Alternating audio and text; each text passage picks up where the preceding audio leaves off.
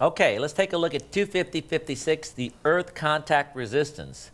When the resistance of a single ground rod exceeds 25 ohms, it must be augmented with an additional electrode located not less than 6 feet away. So there's your illustration right there. Mike, I want to make a comment here. As far as inspectors are concerned, code says minimum 6 feet apart.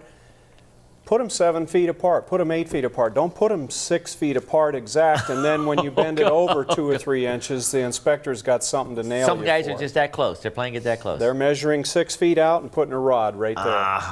You know, there are different standards. IEEE 142 recommends that the ground rod be driven, that they be spaced at, I think, the length of the ground rod. That would be, you know, so that 10-foot ground rod, separate them 10 feet. And there are other standards, I think, recommends double, it might be 142, the Green Book, recommends double the length of the ground rod. So you have double the length, you have the length of the ground rod, you have 6 feet. Code says 6 feet.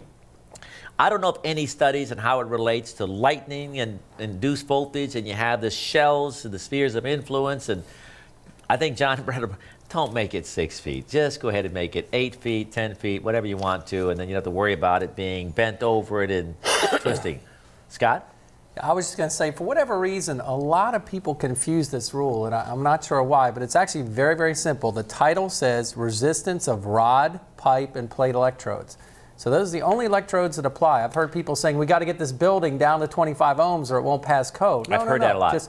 It's rod, plate, or pipe. And it's also very simple to comply with. If you drive one ground rod, you can have someone come out, take all kinds of measurements, get it certified, do all kinds of stuff. If you have more than 25 ohms, oops, you got to drive another one. Well, the easiest thing to do is drive 2. Always So if put you have 2. to drive a ground rod, drive 2, you're finished, go on down the road, and it's very simple, but a lot of people make it a lot more complicated. It's a really simple rule. I think you're right. Daniel? I was actually involved with the project, and that came up. It was going to cost, I don't know, a couple $1,000 for a ground resistance testing meter guy to come out and do that. I said, put 2 ground rods. No, we got to check the one Don't first. even call them. So. Yeah.